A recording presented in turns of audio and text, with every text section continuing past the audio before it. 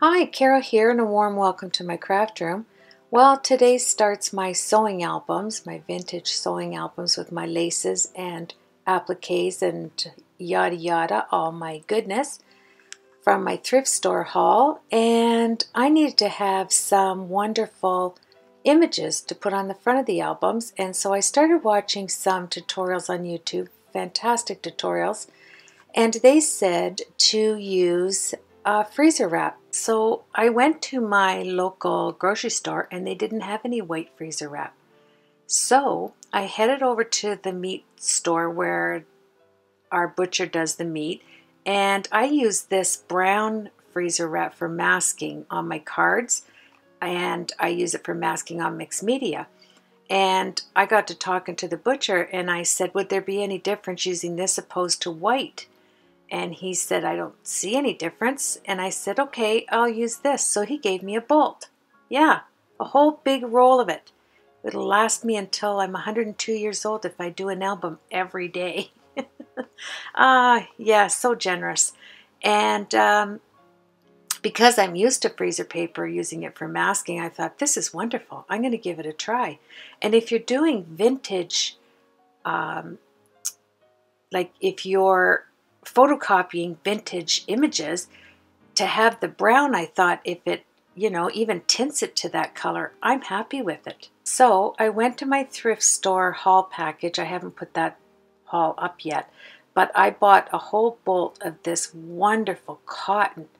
It's absolutely beautiful. It's not thick. It's actually nicer than my muslin, and it is ivory. I absolutely love it, and I've got tons of it.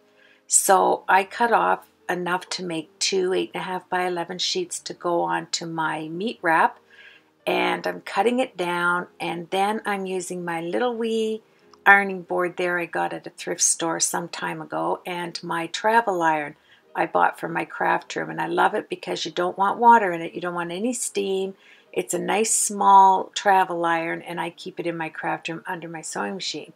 So I'm cutting it down. Look at, I'm just showing you how beautiful this cotton is. It's a thin, thin, thin cotton. Like almost as thin as, your sheets get after about 20 years. I don't keep my sheets that long. I just thought of that. I thought I'd throw that in because it's so nice, and I don't know, it's not a thick cotton. It's a nice fine cotton like muslin. It's just beautiful. So here I'm just making some creases, so it's 8.5 by 11. And then, and mind you, this is the first time I've used my inkjet printer to do any type of imaging on cotton and freezer paper. But everybody else was just, when I saw them saying how affordable this was, well, I couldn't resist it. So I thought, what is there to lose? Absolutely nothing. So I got out my iron. It's nice and hot.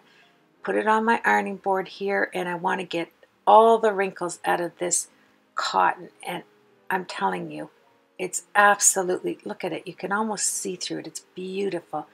Yet it has substance to it. I absolutely scored there at the thrift store with this bolt. And so once I have both of them done, we're going to move on, and I'll show you how you take your freezer paper and you put it on.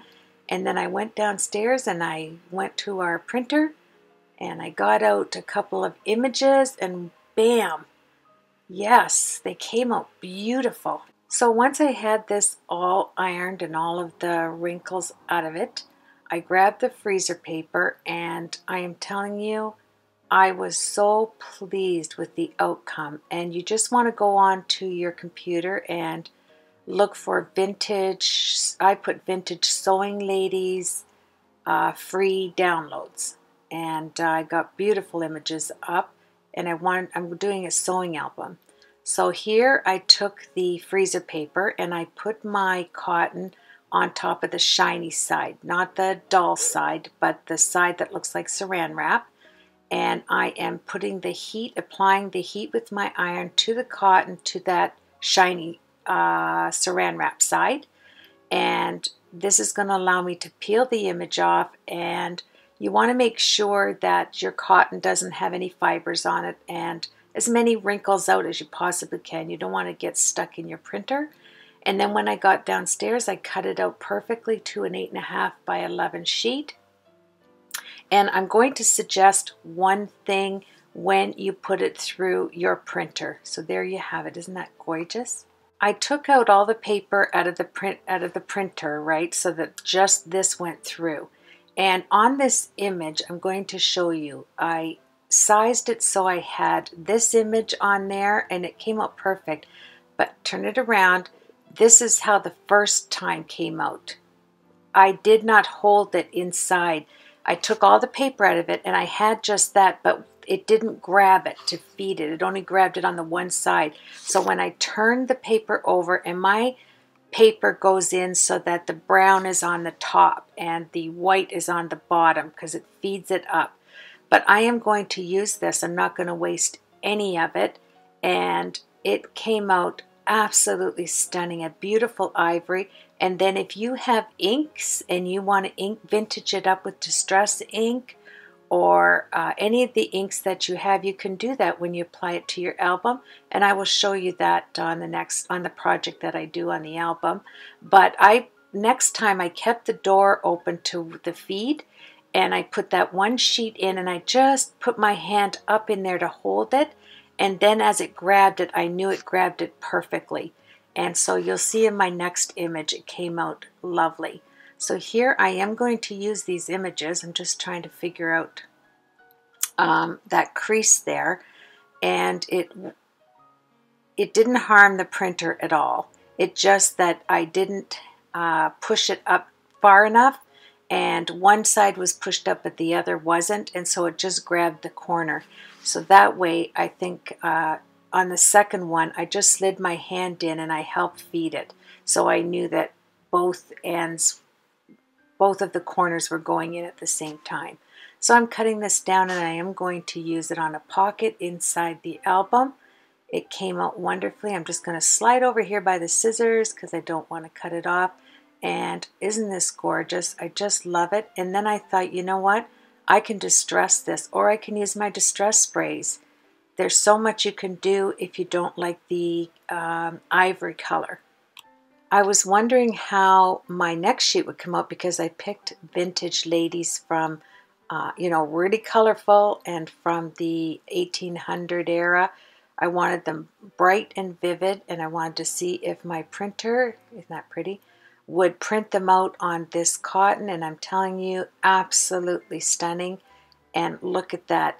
Every color that was on my computer came out on this brown freezer wrap. I am totally, totally pleased. You know, you get a bolt of, I think I paid, for the bolt of cotton, I paid $2. I got the freezer paper for nothing. So this is a good deal to be able to do these images. The only thing you pay for is your ink, right? So thank you so much for joining me, and I'm going to go in the craft room and start my album. I can't wait to use these images, and I hope this video helps you. Have a blessed week.